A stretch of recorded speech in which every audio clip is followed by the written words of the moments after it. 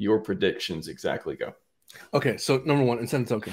I got to mention that I know you'll probably remember this during the bear market, man. Nobody gave a shit about the incentive token except for me. I was constantly saying, you know, one incentive token, tokenomics, and then RH made a stream being like, I don't give a shit about this thing, and then I stopped caring. But now everyone loves incentive token. I don't know why. It's the forever dump coin. Like, guys, in my opinion, Brandon B was right. Yeah, I was right. Like, the only thing the incentive token has going for it is it being kind of related to the RH ecosystem and, you know, being kind of correlated in the LP pools.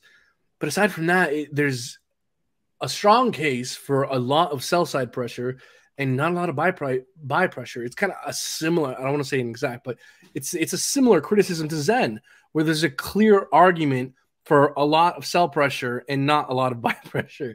I mean, especially when you have better options such as PulseChain, PulseX, and Hex. I don't understand a rational reason why someone would click the buy button on incentive before PulseChain, PulseX, and Hex. Now, again, there are some reasons. People like, you know, playing whale games. People like to diversify. You know, people like to, you know, be contrarian. So there are some reasons, but on the whole, it just does not make sense to me that there would be more buy pressure ever going towards, you know, incentive rather than something like PulseChain. So for me, whenever I, you know, am providing liquidity, I immediately sell my incentive every so often for something else I like. So that's just what I got to say with incentive. But I don't know why people are prioritizing it. But hey, I guess we need someone to hold up the price. So thank you for your sacrifice. I thought about it too, just as like, you know, just it feels like one of those things that's a result of the LP pools being so successful. And I know right now they're kind of like, oh, they're coming and going right now, but that much locking up, it's kind of like what I think CryptoSloth put it. When you buy incentive token, it's like you're buying risk. You're buying someone else's risk that they put in the pools and all that stuff too. But like that being to me, it's almost like an indicator of the health. I don't know if this will be going forward. I don't know if this is actually true, but I feel like there's a place for it to be the indicator of health in the PulseX ecosystem, at least of the pools. Of people are valuing it because, you know, they're getting it. There's only one way to get it: buy it off the market, and a lot of people don't want to buy it, so you got to provide LP, lock in more coins. A lot of people will sell it, maybe just roll it into more Pulse and PulseX. It's like one of those. I don't know how to put my finger on what it does and how important it is, but I know that it's become this incredible piece in the ecosystem. Yeah, but you don't need to. RH himself, like, I was extremely disappointed with his answer. I remember he was in a live stream. People asked about it, and he was like, "Oh, incentive token, that thing." Yeah, no, I don't really. I haven't given much thought about the tokenomics. It's just well, maybe he was like, because he said before, you know, I got all these tricks. I'm not going to reveal all my secrets and stuff like that. Nobody knew about the Pulse, the Genesis validators of PulseChain burning all their PLS either. So. Sure.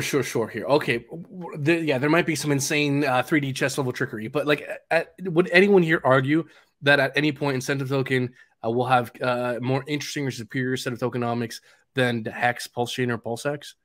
Is anyone really kind of saying that? If you asked me that question 3 weeks ago, I'd be like, why are we talking about incentive token? And now I'm like, is there something, like, cause, you know, there's other actually third-party projects. Again, this is not me like being super bullish on incentive token. I'm just like trying to think, was I missing something too? Is RH playing 4D chess and I'm playing 3D, you know, or 2D, all that stuff? There are people, you'll be able to stake your incentive token at some point, I've heard. You know, here, let me give you the most funny, not natively, by the way, that's just through Tetra, another community project, and maybe some other stuff too. But most insane thing I've heard is incentive will be the only coin for the wallet sacrifice. And if that happens, Brandon B, I want you back on the show, and we're gonna have the same conversation. Sure. Like, show me that green thing up and to the right that may or may not ever happen with the incentive token if it lock up that much all the supply. Wouldn't that be hilarious? You know what? I'm very glad you brought up this argument, because I'm going to bring up another point here that might be a little bit prickly. Well, this is the same argument essentially with Zen, where when Zen first came out, it was just this stupid inflationary token that had no tokenomics. But over time, and you know what? Same thing with Hadron as well. It was just token, just this forever dump token. But over time, some more interesting tokenomics were brought in, kind of changing the equation And again, there's nuances here in between Hadron design and whatever. Well, I think for Hadron, it was real. Like when it first came out, I was like, oh, I can just man all this stuff. What I need it for anymore. And then and Alex started building. Right, right. So sure, yeah. Look, if there's some insane tokenomics later on, that changes the equation 100%. If things change, you need to reassess. Whenever you're presented new evidence, you need to reassess this whole investing thing. The market doesn't give a shit about your emotions, cares about reality. Whenever you present a new evidence, you need to reassess. So 100%. If there's some insane tokenomics, things change, I'll reassess. But at the moment, given the knowledge we have at hand right now, if you ask me, if I had dry powder and I have these 4 options, PulseChain, PulseX, Hex, and incentive token. Incentive token is at the bottom of the list in terms of where my buy pressure is going. And again, Brazology, I think maybe I saw briefly a couple things you're saying. Maybe you disagree with me. If so, that's fine. We do need some buy pressure, so I appreciate your sacrifice.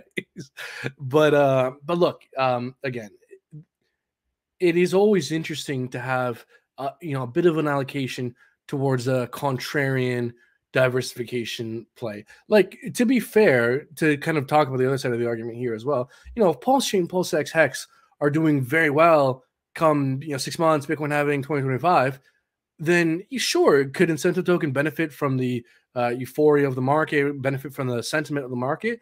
100%. I could totally see that the case. My whole thing and my whole argument here is to simply preference incentive token in accumulating with your dry powder when you have the option of PulseChain, when you have the option of PulseX below day one sack rate, when you have a Hex, E-Hex putting in a cycle low here.